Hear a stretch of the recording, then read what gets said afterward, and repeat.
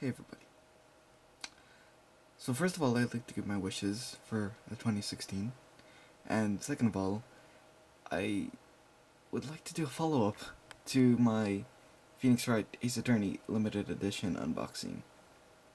So initially in the video, I didn't include the CD, the soundtrack, but now I'd like to get back into it, and I'd actually like to show it off and give my thoughts on the CD itself. So, naturally, it comes in this really good, oh, that's me, hey, what's up, it comes in this really good CD case. It looks really nice. I mean, if you have any friends or relatives who have never heard of Ace Attorney before, and you decide to, like, show them the CD, well, I can show them this. It's pretty good. Over the inside, there is the Blue Badger. It looks really good. And I'm guessing those are the different tracks. We got Music 1, Music 2, blah blah blah. Besides that, there's not really that much inside.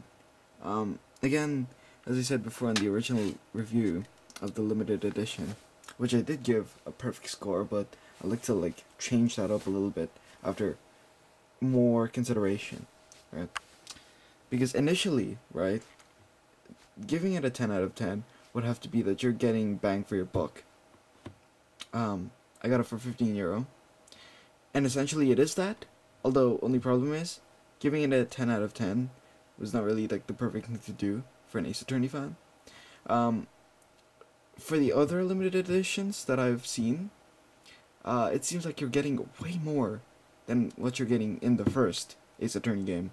So for example, in the latest game, Wright Ace Attorney Dual Destinies, well, not really the latest game, but the latest game to come out in the West, and the latest game to have limited edition, that, over in Japan anyway, the limited edition got a statue of Phoenix, and it also got a case for your 3DS.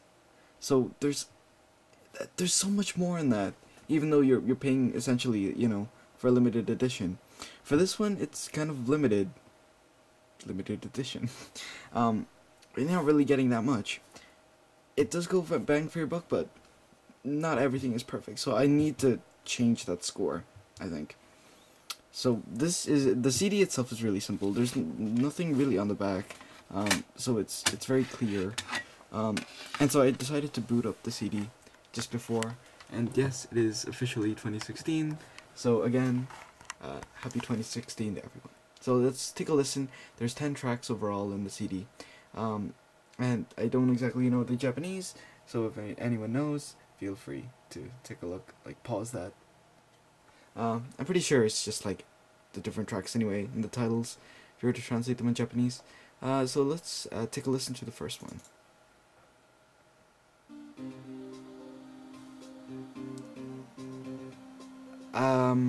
And yes, it is the regular investigation theme. It's really nice. It's one of my favorite tracks in the game in the first place, so I'm glad it's there anyway. So that's the first track. The second track is Coroner, which again is one of my favorite themes, one of the classic themes of the Ace Attorney series. Always comes back every year with a new rendition. It's good that it's in here, at least. The third theme is the objection theme, as you can tell from the 2001 that's blatantly posted there. So it's pretty good that they included that in as well. Well, they really have to. I mean, it's Ace Attorney, come on. They always need to put in the corner themes, and the objection themes. This one is the, I always love this one. This is the courtroom, cross-examination, I guess. The cross-examination theme. I always love it, and it's good to hear it that, like, I'm not playing the game myself, but just to hear it alone, it's still worthwhile. I love it. Next up, this is the sadness theme. Personally, I don't like sadness themes in the Ace Attorney series. I know that sounds bad, but probably my favorite sadness themes come from Apollo Justice anyway. This is still pretty good. I like it. The next one is Steel Samurai. Again, one of my favorite themes from the game, and one of the classic themes that always seems to come back every single time. But it's so good. And I love that little... I don't know what that instrument is. It's a classic Asian instrument. Still don't know. Next up. That's the standard theme when you're talking to someone, I guess. It's also Maya's theme when you're talking to her in the office. So I guess it's that, but there's some other characters, like cheerful characters that have that theme. So next up. So we're getting into the three like tracks from Rise from the Ashes. So this one is the martial theme, I guess. It's a bit of a Western cowboy thing. It kind of doesn't fit here. I don't understand. Like, out of all the things that they decided to put on here, they decided to put that on for Ace Attorney, when there's plenty more that you can put on here, which we'll be talking about in a sec. So next up after that.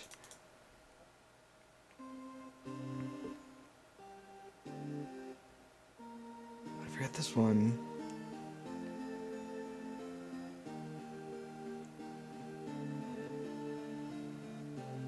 I'm going to guess this is the credits theme.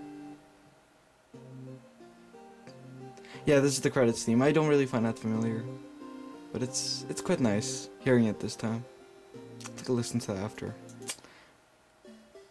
And of course they needed to put the Blue Badgers theme in here, but just so freaking troll. Like, just imagine listening to this in the car and then suddenly this comes up, and I'll, like, if you played the game, all you're gonna think about is that Blue Badger and the fact that there's a murder surrounding it, and those freaking eyes, man. But, yeah, they decided to put that on here.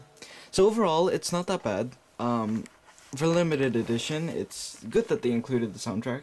Although, only major complaint is, when I gave a perfect in the original review, I shouldn't have given it a perfect. So you should have considered things a lot more. A lot more. This track kind of lowers the score just by a little bit, like 10-9. Just for the simple fact that the tracks that they decided to choose were kind of random. Like, as I said, why did they choose to use Marshall's theme instead of something like, I don't know, Turnabout Sisters? Like, the classic freaking theme between Mia and Maya? The one that's always freaking played, and the one that's, like, so heartwarming? They didn't decide to put that on, but they decided to put on Blue Badger's theme. Really? And besides that, there's so many other tracks they could have experimented with. Where's it? The tracks that they used when Miles was thinking back to the DL6 case. They could have used Detective Gumshoe's theme, and that's one of my favorite themes from the game, besides obviously some of the other ones that we covered here. But they could have went all out and put, like, a lot of the soundtracks in. I mean, it doesn't even take all that much work.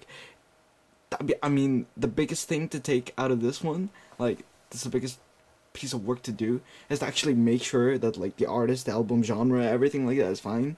But yeah, there's just so little. And when I say bang for your buck, you're not really getting it here, because you're not getting a whole bunch of the soundtracks. I mean, overall, I think in the entire, like, first Ace Attorney game, there's probably like 40 tracks, and you're only getting like 1/10 of that. So it's kind of bad that they just decided to slap on some of the random themes, and they didn't decide to take into consideration like a heck of a lot of the ones that are really memorable and popular amongst the crowd. I know that you know, Detective Gumshoe's theme and stuff, it's probably debatable whether it should be on this because it's not that popular. But Turnabout Sisters? Really? You didn't put it on here? So, you know, it honestly, it just kind of brings down the limited edition score overall. So this is going to be like the follow-up, I guess. So overall, in the original review, I gave it a 10 out of 10. Now it's kind of dropped down to 9 out of 10. As for the other stuff, I've played with them, or I've used them, and they're really, really good. Like, the game itself is really good. The stylus is really good of Phoenix. It fits comfortably, but, you know, it can't fit into the actual 3DS, which is always a thing I've found annoying. with all of these like different styluses that you can get. And yeah, everything else has been going really good with the whole limited edition thing. The manga I read online, and it's actually really funny and really good, but the manga itself I can read in Japanese. So overall, yeah, it's a 9 out of 10. Thank you guys again so much for watching. Hopefully I can come back with another video real soon, and goodbye.